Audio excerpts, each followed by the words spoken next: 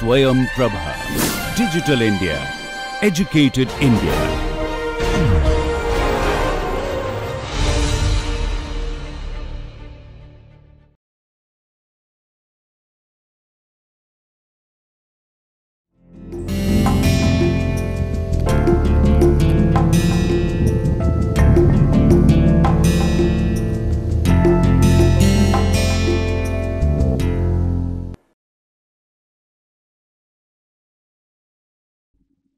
Hello and welcome to the course Decoding Comic Studies and Reading Graphic Narratives in 21st Century India.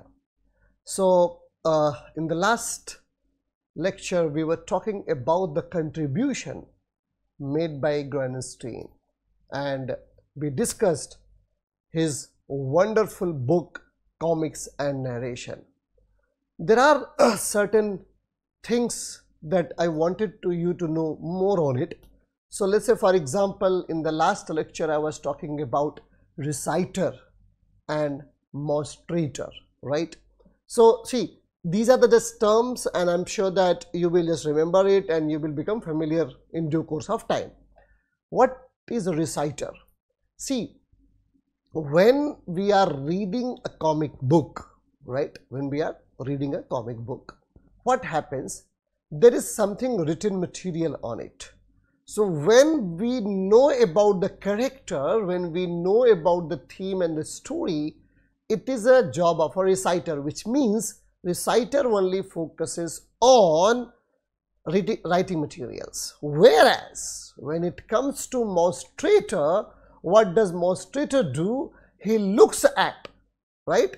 He looks at the visual material, or let's say, for example, audio visual material available on the page, and through that, if he tries to know about the character or what kind of a character is, what character thinks and how the story is moving, that is the job of a mostrator, right? So here the idea of bringing reciter and mostrator is just to make you understand that how are we going to grapple with the character or with the theme or the story or the technique or the narrative style. All right, so I just thought that what if this idea is not clear to you, and that is why I explained you a bit more, right?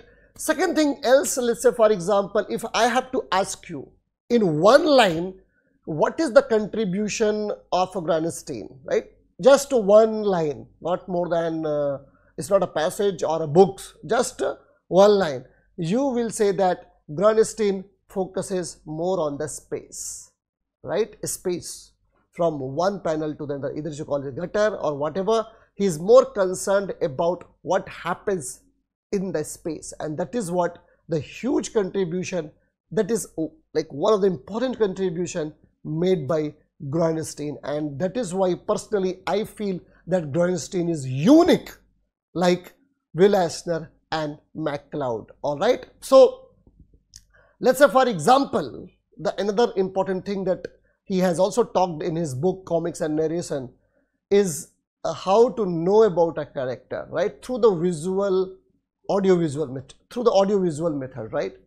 It's a simple that when you want to know the emotional turbulence of a character and he is speaking something, then there is a jagged line on the speech bubbles, right? So it seems you could sense that he is screaming, he is shouting, so it does not require anything written on it, you know, it does not require anything written on it. It is, we don't need any writing materials to know that, to know about the character's emotional turbulence. It's only clear, it becomes quite evident if we try to see and we see the jagged line, and if he's shouting, so we see that he's screaming because of his emotional problems or emotional turbulence. All right, so these are the like wonderful contribution made by Groenestein, and obviously in the last lecture, we, like in the few of the lectures, we saw him in details and we discussed all his important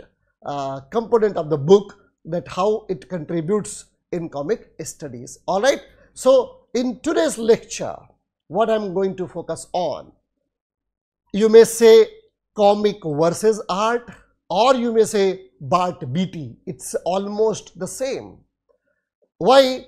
because Bart Beatty has written a book called Comic versus Art, and as the title itself suggests that comic versus art means that there are two things different have been brought together to see, we are going to compare, we are going to do contrast. So let's say, for example, if I have to ask you write an essay on comic versus art, or do you think comic is an art, or you think that comic can become a part of an art, right? You just don't have to do anything. You just go through Bart Beatty's this book called Comic versus Art, and what I'm going to speak for 1 hour today, you will understand completely. There is another reason that why I'm talking about Bart Beatty or let's say Comic versus Art today in lecture number 12, right? The one prominent reason is, like Bill Asner, like MacLeod, like Granstein, we have a person called Bart Beatty who has made a remarkable impact in comic culture, right? So therefore, one important thing is this.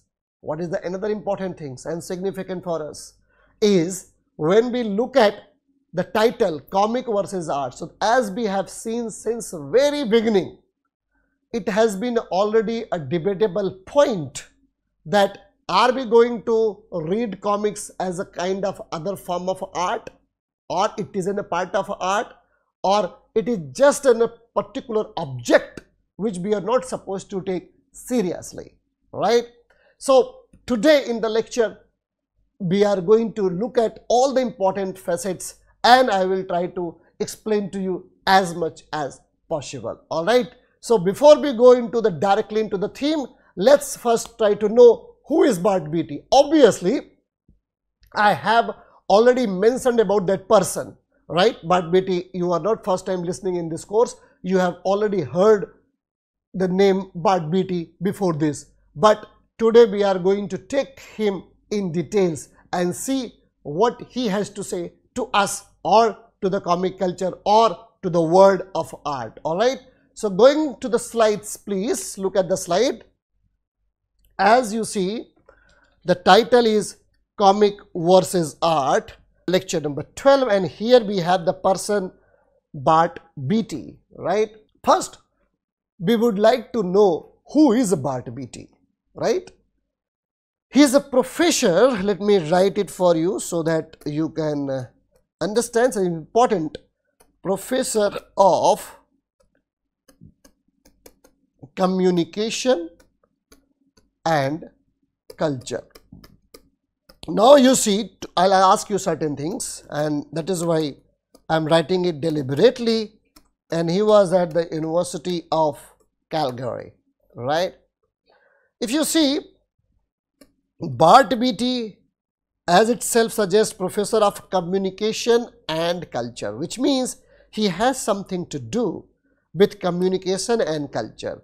So now we can understand that comic culture is also part of a communication, right? So which means comic is a medium through which we communicate in a culture, or we talk about a culture, or we produce a culture, or we consume a culture. That is how we do through the comic medium, and which is why, being a professor of a communication and culture, Bart Beatty could understand that there is something very much related with comics and communication. So far, comics have never been taken seriously as a important facets through which it can contribute to us, right? So Bart Beatty, as a professor of communication and culture, he emphasizes on that how comic study, let's say comics, can also contribute something in producing or consumption of a culture, right? Second thing is, that is very important, that you will see he has extensively written on comics and popular culture, right? One thing becomes very clear, that how are we going to look at comics, as it is a part of a popular culture, or as it is a part of a ancient culture. right? See, when I'm saying ancient culture, I don't refer to that ancient things. What I'm saying that how are we going to place comics, where we are going to position comics, right? That is an important question. All right, so he has written extensively on comics and popular culture, and his work has been published in numerous journals and books. BT wrote a book-length intellectual biography of Dr. Frederick Wertham, right? A psychiatrist who is best known for his anti-comics crusade against comic books. BT is also a comics scholar and has written about the history and cultural significance of American books, comic American books. He co-translated Jean-Paul Gablier's Of Comics and Men, a cultural history of American comic books, that came out in 2009. Let me write it for you in case you want to recall it. Of Comics and Men, that came out in 2009.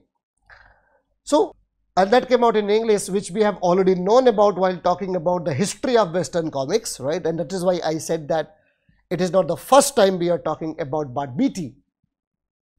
BT has written reviews of books on various topics, including textual criticism and realism. He has also written editorials on issues related to comics studies, such as the concept of a canon in the field. BT has conducted interviews with other scholars such as Kate Story, Sylvia Marino about their work in biological research. Overall, Bart BT is a respected scholar in the fields of communication, culture, and after his interest in comic culture, he is also known as a wonderful scholar in comic studies, right? Now, when we are going to look at the slides further, the one thing that you have to keep in the mind that he has also debated on the concept of a canon, right? That is a question. Before I move ahead, it's my job to explain to you a bit that what is a canon, right? We all have understood so far, are familiar with, and we know that there are a lot of books which we know, let's say which we read in our UG days or in PG days. Let me bring some examples from the literature. Let's say, for example, when I say that you are pursuing UG course from some respectable universities, what are you reading? Obviously, you have named Shakespeare, Milton, Oscar Wilde, so on, and Wordsworth, Shelley, so on and so forth. All right. The question is how and why Shelley, Keats, or let's say Wordsworth and Shakespeare's are prescribed in your course and you are reading it. Why is it not so that you are reading? There are other kind of writers who are available, but you don't read them. In fact, they are from the British itself. Suppose if you say, because it's English literature, so we are supposed to read books from English writings. However, you are very familiar with that nowadays lot of other books, even written in other regional languages, are part of English department. But let's not go into the debate on English studies or how English studies emerged, how it transformed itself. That is not the question that I am raising. The question I am raising is, there is a canon, there are certain set of works available for us which we read, right? Which we read for sure across universities, they are prescribed for us, and that is what they say is a canon. Now, there's a huge politics behind what kind of writing takes the shape of a canon, right? I'll talk about it, but just keep this in mind. As I said, okay, when I teach, my job is also to question something which, as a student of either comic studies or let's say graphic narratives or let's say English literature or whatever you are reading, your job is to think, contemplate and ponder upon. So when we are talking about comic studies, the question is that how are we going to define the canon? Let's think for a second, right? Think for a second that we are going to open a course on comic studies, right? Let's say, for example, we are going to open a course on comic studies in particular university, so and so, whatever university you name. Now the job would be, what are we going to teach, right? The purpose of establishing a department is to inculcate a particular form of a knowledge and also to develop a particular field. Now the question is, when we are going to prescribe certain materials, what nature of the material would be? What are the points that we are going to take into the consideration before we ask you to read X, Y, Z? All right. And that is how there will be set up 5 or 6 people who will sit and they will all debate and discuss on the points. And that is how there is a formation of a canon, right? That is how canon is formed. So there is a possibility that they may look at certain comic which they think is more about morality, is more about religion, it's more about ancient culture of a particular country or community, and that is why students should read this. And the moment someone says this, obviously you know that there will be a different kind of a canon, right? Suppose someone says, no, let's introduce a kind of a comics which are new in technique and experiments with itself, right? And then obviously the previous decision will not fit with the second one, right? The later one will not go with the former one. And here we see that former and the later will become different. So what I'm saying, that becomes a very moot point where people are sitting together and they are going to finalize about what kind of a book you are going to study. And that is why Bart Beatty is important, because in comic studies he also debated on the issues of a canon. As you could see itself, that the title is Comic versus Art, which means that, I mean, look at the title, like, why comic versus art? Does that mean comic is not an art? It presupposes that comic is not an art. So then we have to ask, what is the nature of an art? What is a function of an art? And why and how this comic is not going to be the function and the nature of an art, right? And there becomes an interesting point of a debate. So think for a second that why is it so that Bart Beatty decided to name his book Comic versus Art? And second thing, and why is it so that the people excluded comic to accept as a form of an art, right? So these are the questions which are we going to unravel, and we will see the nuances. But remember one thing, that either it is a canon or whatever we are going to read is all nothing but a part of a simple politics. All right. So moving ahead now, going back to the slides. Now you see that Bart Beatty's Comic versus Art is a book, right, that analyzes the relationship between comics and art in the 20th and 21st century. This book, so title is simple, but it serves as a critical framework for Beatty's interrogation of the specific historical social process that have led to the marginalization of a comics within the art world. Beatty's methodology is interdisciplinary, drawing on the theories from art history, cultural studies, literary criticism to explore the complex relationship between comics and the art world. The book examines the relationship between comics and the most important institution of the art world, including museums, auction houses, and galleries. Beatty argues that the art world has historically marginalized comics, and that this marginalization has been reinforced by the institutional structure of the art world. He also explores the ways in which comics have been appropriated by the art world and the implication of this appropriation for the comics medium. BT emphasizes that he is not setting out to say that comics are finally a legitimate art form, nor to bemoan the sordid treatment of a comics by the art world. Instead, he seeks to explore the complex relationship between comics and art and to understand the ways in which this relationship has been shaped by historical and social processes. Overall, comics versus art is a thought-provoking and interdisciplinary analysis of the relationship between comics and art. The book is a valuable resource for anyone interested in the history and theory of comics, as well as for scholars of art history, culture studies, and literary criticism.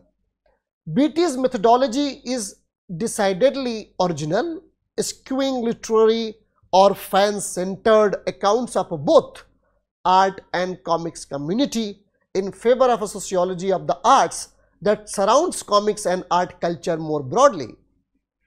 Because of this, the chapter in Comic versus Art take a wide breadth of a topic in addressing comics and art proper. Toys, Wizard Magazine, Royal Lichtenstein, Clement Greenberg, even Friedrich Nietzsche take their place in analysis besides the curated art shows, auctions and comics anthologies that populate the comic art assemblage. Let's then explore BT's work, specifically highlighting the economic and nostalgic threats that he brings to light over the course of Comic versus Art. So, before I explore more in detail, let me make one important significant point. Remember, my dear friends, that any art cannot be understood completely if we isolate it from the location or the culture in which it is situated, right? Therefore, as I have been emphasizing this point since the very beginning, that the change in the culture and social processes determines that what kind of a medium will be considered appropriate and legitimate to communicate with us, and what kind of a medium or let's say method will be illegitimate and inappropriate to communicate with us. Alright, so let's say for example, let me again elucidate this point if you have not listened to me carefully in the beginning. Let's say for example that at the advent of the internet, now you see that people are listening to you even on the Twitter, on the Facebook, on Instagram or other online channels. Now, initially, if you go somewhere and you speak, they are going to be bothered at who that person is, that legitimacy they will look for, and the authority that you have to speak for or on certain issues. But today, even if you are not a professor of a history, even if you don't have a legitimate ground to speak for history, but if you write something on your social media accounts, people are going to fight for it, people are going to debate on it. They will not think that, okay, this person does not come from a history background, or like a discipline he does not belong to. He may not have a good information, so that is why he is speaking. So let's ignore him, let's not take him or her seriously. But because the changes in the social and political processes and the society in which we are living in, we all have our, we all have got right to speak our mind whatever through any particular medium that we choose, right? And so see, I'm not here suggesting that you should not speak. No, that is not the point I'm making. Like a Bart Beatty is not supporting that either comics is an art or comics is not an art, right? And that is why I love Bart Beatty, for the particular reason that he is taking a position just to debate. He's not saying comic is wonderful art and we are supposed to take seriously. What he does, he talks about the relationship between comics and art. He's in fact bringing the challenges that comics and art faces when they are coming together.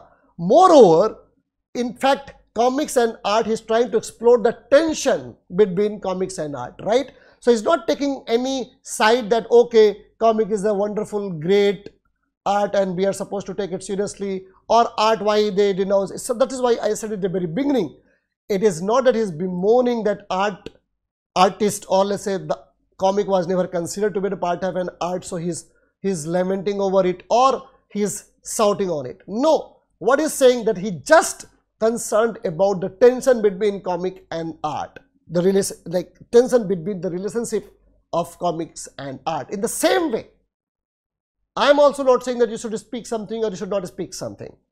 I'm just saying that now you see, because of the social and cultural process have taken a new shape, it has changed, it is not what it was before.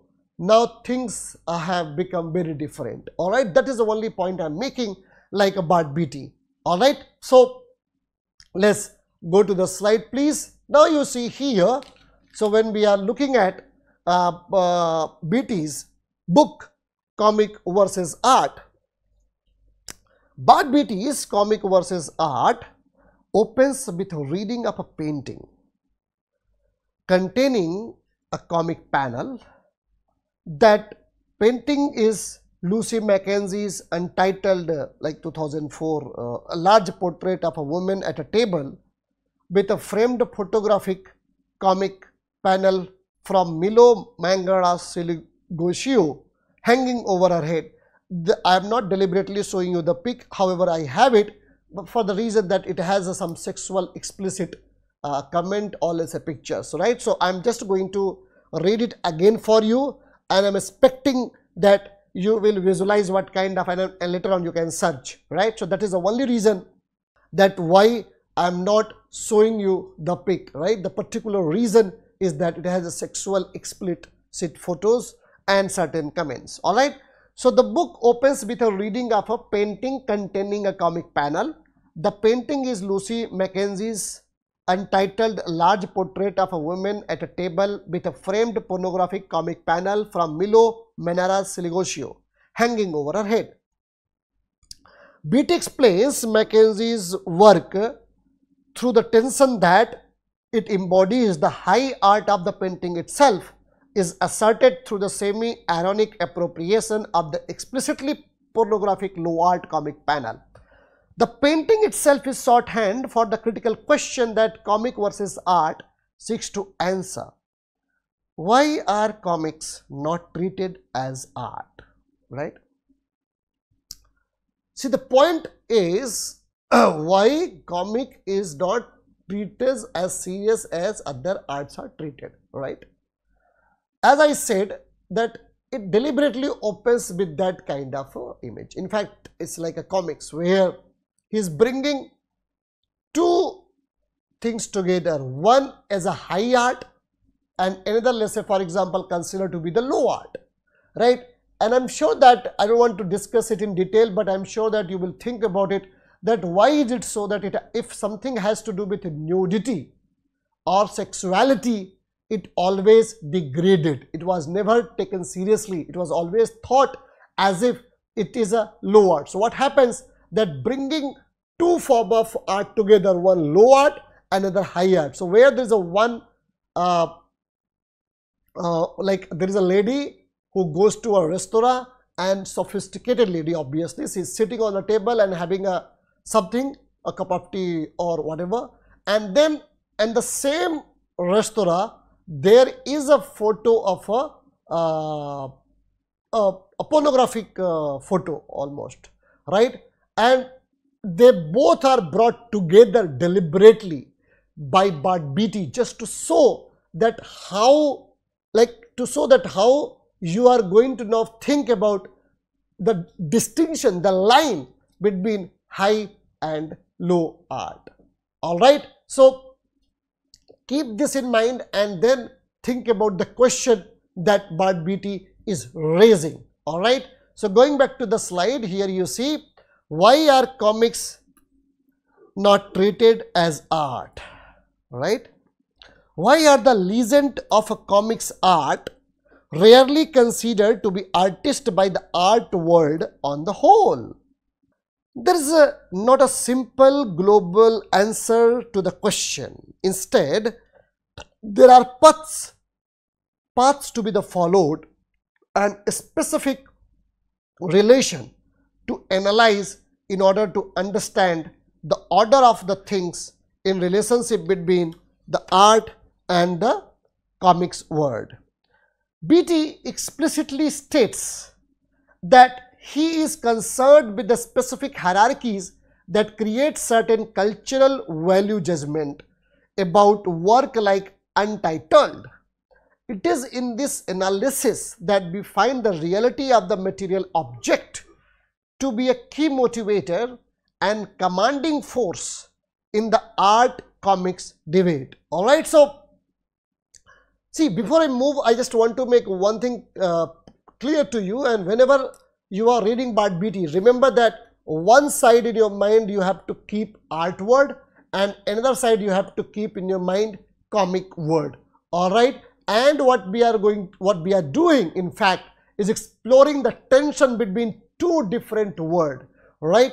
Art word is another word and comic word is another word. Why is it so that art word is not ready to accept comic word, right? These are the questions that we are exploring in Comic versus Art by Bart BT. Alright, so moving to the next slides, that you see that a central concern in the high art criticism of a comics is that they are perishable object. The argument holds that comic have a certain lifespan after which they are extinguished. They hold no value to humans after their use value is expended. Listen to this carefully, right? And at the same time keep looking at the slides because that will help you to understand the point that I am making. Their content is taken in as knowledge by the user and their lives are over. This is contrasted with the high art, which is constantly rewarding to the viewer, listener or reader.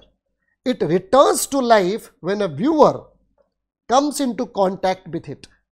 That is to say that high art objects are in a sense immortal, where the pop object, mass produced and disposable, lives a life that is nasty, short and brutish.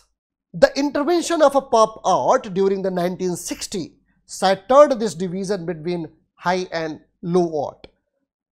As BT writes, pop art itself constituted a threat to the established hierarchies of the arts. Taking it one step further, pop art's existence dismissed the notion that art was necessarily the product of a unique object in the world. Art was no longer the immortal object, but instead it was everywhere, on soda cans, in the grocery store, and the drawn larger than life on billboards. Pop art revealed art as a multitude and wounded the art apparatus irrevocably. The project of high art after pop art is one of the applying balm. Beat's analysis of the comic referencing art of Roy Lichtenstein is wholly concerned with this wound and the way the art world patched it over by accepting Lichtenstein into the canon of the 20th century artist, prefiguring the collection and processing of artists like Robert Crumb and Chris Ware in the decades to come. Alright, so see, the point is quite simple that during the 1960s, right? During the 1960s, what happened? That when the pop art started coming into the picture, it started dismantling the hierarchy between lower art and high art, right? So far, before 1960s, at least there was a clear distinction people could make that, okay, this is considered to be the high art and this is considered to be the low art. But when the pop art started emerging, right, after the 1960s, and Bart BT has put still like very much emphasis on that what does a pop art due to the hierarchy of low and high art. Alright, so I am sure that like you are very familiar with this kind of a discourse and you understand. Alright, so moving to the next slides, now you see that comics, that sociological project that BT embarks on, is not merely concerned with the human element of the comic arts assemblage that artists put, it also takes into the account of the wound object themselves, physical comic books and related paraphernalia. Two chapters are devoted to the material and commodities qualities of a comic books and their related offspring, which most often take the form of toys and fan magazines. It is in this chapter that the economics of both worlds is most clearly laid out for the reader. The comic book is necessarily a mass-produced item, and BT highlights the process like grading, right? Grading that have allowed for comics to enter into economic arena of fine art. So this thread of economic moves through the entire work and is highlighted when BT discusses the concept of pedigree collection, right? Here it is. In regard to comic book auctions, pedigree collections are rare collections of extremely well preserved comic books which have avoided yellowing with age, reading damage, or any other quality that removes them from absolutely mint condition. These comics then determine the value of the other similar comics in the comic book economy. By determining the highest value of a comic book, the mid-range and down is also defined. The valuing of a comic holds a funhouse mirror up to the economics of a fine art. In the latter case, a work of art is valued because of a critical praise and its uniqueness in the world. A sculpture or a photograph print is limited in order to generate a certain value for that work. Comic books only come to this status through age and consumption by the marketplace. In this case, consumption is quite literal. The market chews the work up, gets it dirty, crushes it under bus seats until it no longer contains value. Only the pedigree books that survive or avoid of being public have an existence as commodities. Alright, so see, one thing that crosses my mind which I would like to tell you, that sometimes it is a market economy that determines the quality of a work of art, right? So let's say for example that if you write something and if it is being sold like anything and people are buying it, people are purchasing it, people are consuming it, so people are going to take your work of art seriously and people are going to read it like anything, all right? And obviously economy becomes one of the important aspects. As the publishing house are emerging every day in our market, you could see that they only are going to sell those kind of books which they think are going to be read by the people, right?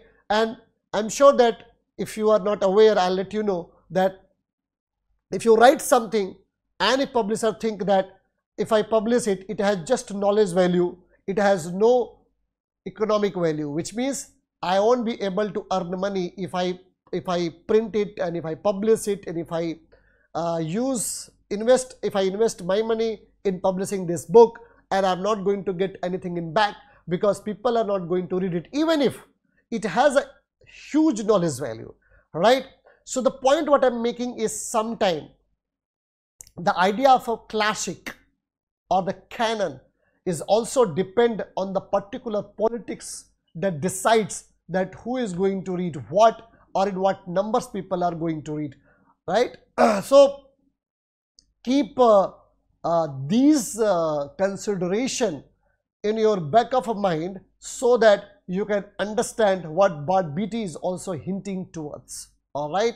So this is an idea which I want you to keep in your mind. So now let me show you the slide and please understand this. So here you see that in contrast to the gallery art piece, which has value based on its limited existence in the world from the start, the comic book only gains value when it is killed off issue by issue. However, the individual lives of a comic book issues can never account for the desire for those comics in the future. If, as the critique of a comics reminds us, comics are expendable, then why are they so highly sought after by collectors? For BT, it is nostalgia, right? Keep this word in mind. It is nostalgia, the endless spinning for a past that cannot be recreated, that drives the economy of a comic books. This discussion of nostalgia, however, must be tempered with an understanding of why nostalgia is so addicting. A critical part of nostalgia is the creation of a relationship that was possible in a specific time and place and which is no longer possible today. When a comic fan in her 40s states that reading a comic or seeing an advertisement takes her back, what she is really saying is that the object interpellates her in a particular way. She adopts a new subjectivity in the face of the comic book object. So, from the account that BT presents in comic versus art, there is a little for the art world to do in the face of this nostalgic desire other than adapt. This adaptation is exemplified in the adoption of two comic artists in the canon of a 20th century artist, Robert Crumb and Chris Ware. Alright, so see, one thing that let me more clearly make it for you, that why is it relating comics with nostalgia? Let me give you my personal example. Alright, in my childhood days I have been saying this, that I used to read obviously Hindi comic book, let's say Dhruv or Nagaraj or Chacha Chaudhary and Sabu, right? And I tell you the truth that even today, if those comics are given to me and if I get them, I am going to read with the same interest as I used to read in my childhood days. What does it talk about, right? What does it mean to us when I say that I still go in nostalgia and feel the pleasure of reading those comic book? It talks about my subjectivity. It talks about that when I look at certain comics book available in the market, how it is interpolating me. My subjectivity is modified in way that I desire of reading that book, right? This I as a Vivek is constantly being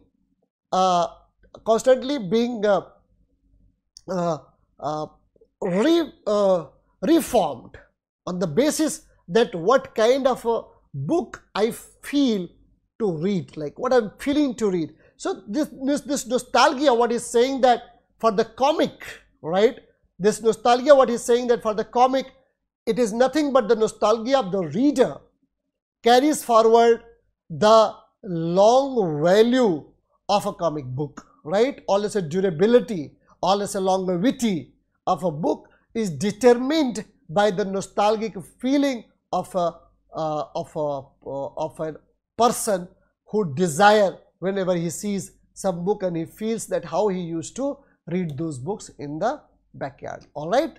So moving ahead now, see the slide. Now you see that what I was trying to make you interest that how the past, which is being created again, right? The past is being created just by that nostalgic feeling, right? So, which means that the important is, like, look at this nostalgia, right? This discussion of nostalgia must be tempered with an understanding of why nostalgia is so addicting. That is the question I am asking you, right? Why nostalgia is so addicting? A critical part of nostalgia is, the reason is that the creation of a relationship that was possible in a specific time and place and which is no longer possible today, right? So, this is a very much a kind of a conceptual understanding of what does nostalgia do to the subjectivity of a human being, and it also relates us that how we look at ourselves or what we are, and how do we desire, or like how we adopt a new subjectivity in the face of comics book object. All right, so now moving ahead, in a number of ways these creators are in complete opposition to one another. Crumb's ragged, dirty lines and cheap 1970s style logos contrast sharply with Ware's clean lines and early 20th century design aesthetic.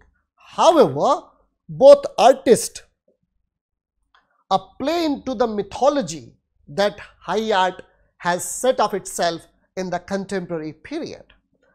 Both artists are, in a sense, tortured by their subjective experience in the world. They allow their own lives, passions and fears to spill out onto the page. Thin layers of fiction coat the biographies that form the basis for most of their comics work.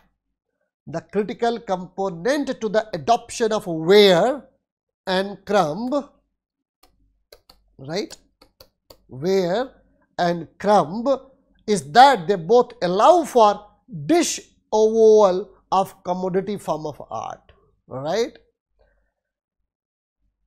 While comics as objects can never be lose their mass-produced commodity status, a particular stance of an artist allows for a selective forgetting to occur on a part of an art community. According to Beatty, Robert Crumb and Ware, they had established themselves as an autonomous artist, completely unconcerned with the art market. It is no coincidence that the sale of a golden age comic books was vastly overshadowed by the sale of an original R. Crumb cover illustration at a record-setting auction in the 1996. The cover, like the over-the-top persona of a Crumb, combined with his unapologetic autobiographical comics that highlight his flaws, including brutal sexism and racism, allows him to easily be absorbed into the masculine standard practice that of the art world. Beatty's analysis of Roy Lichtenstein's paintings are appropriate here. The inclusion of a comics into art threatened to feminize the realm of artist production by associating the art world with the feminine practices of mass consumption. Crumb's work thus embodies an overcoding of a comic itself as highly subjective masculine behavior constitutes his work as a particularly masculine product, masking the feminine commodity property that the comic book inherently carries. Alright, so see, with this example, what Robert Crumb and Ware, what Beatty is trying to talk about, he's trying to say the politics of producing a work of art, nothing else, in one line, right? He's equating the work of art as a masculine production or feminine production, and he's also exposing that how it is economy market that drives that what kind of art will be sold into the market, right? So keep this in your mind when we are going to read the next slide. All right. So moving to the next slide, here we have another person called Chris Ware. Right. Just now we saw Robert Crumb. Now we have Chris Ware. Right. So Chris Ware operates in a slightly different register. His movement into being accepted as an artist in his own right is also based on the art community ability to disavow, right? But instead of operating as a mask of economic function, Ware is a way of dealing with the fetish of nostalgia. BT writes that Ware's visual aesthetic, which is highly influenced by outmoded styles, seems deeply nostalgic for an era in which he never lived. Ware's art operate in much the same way as contemporary comic collecting operates and will operate in the next 25 to 50 years. In the foreseeable future, the hot commodity, that is the first appearance of Spider-Man, will be fetishized by people who are not alive for the event. It is already occurring now. Ware's art, situated in a gallery space, becomes a way of distancing the viewer from the affective power of nostalgia. By wearing a desire for the past as a badge, the contemporary world is able to mask its adoption of a fundamentally backward-facing format. Ware's art takes on an ironic character. Is there anything that the curator can do when viewing Ware's work other than laugh at how profoundly sad it is to be living in this moment in time? These artists are but two of many that have made art making or will make the transition between obscurity in the comics ghetto and fame in the galleries across the planet. All right. So what does BT suggest here? Right. BT suggests that this process of allowing certain artists into art world under certain condition has been crucial to how the art world has managed to preserve old hierarchy while using a more celebratory language in keeping with its own version of postmodernism. This inclusion of a comic art is a way of patching the wound that mass media has made in the body of the art world as a whole. Bart Beatty gives us a smart sociological understanding of the comics art assemblage in Comic versus Art. But he also gives us something more. The book contains a toolbox for understanding relation between human and the material reality of art object. He imparts on the reader a healthy distrust in the way that any artist can neatly occupy the space allotted to her or him.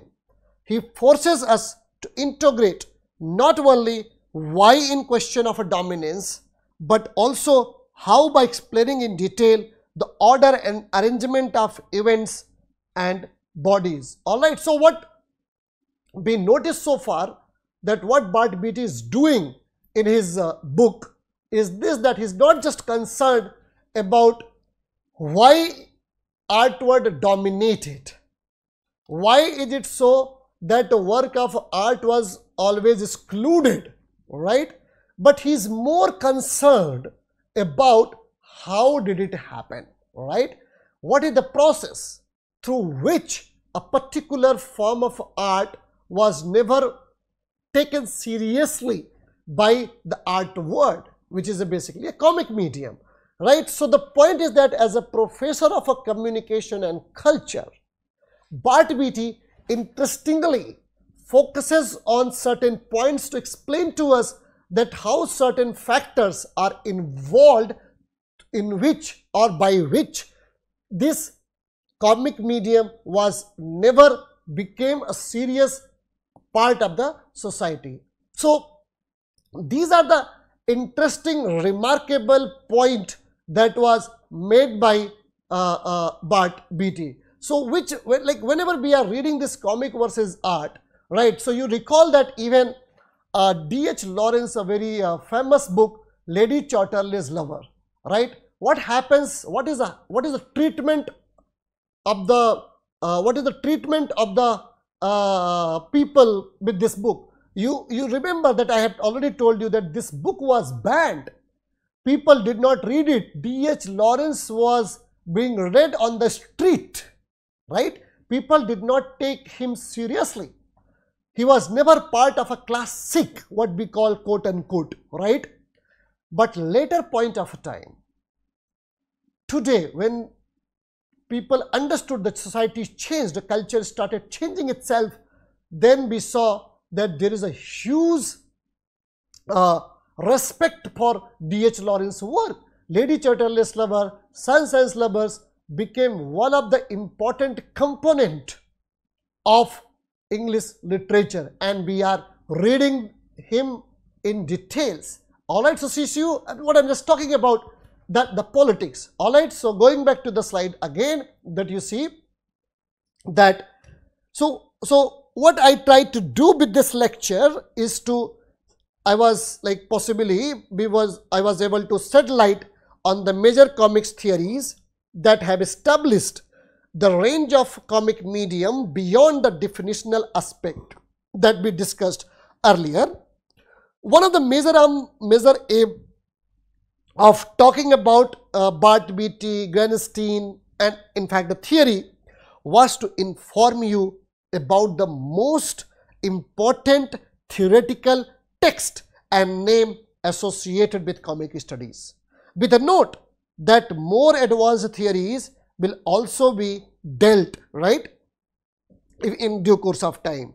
So for now I'll stop here, right, and I would say that please read Bart Beatty before we talk about graphic novels in the next lecture. All right, so thank you, see you again, take care, bye bye.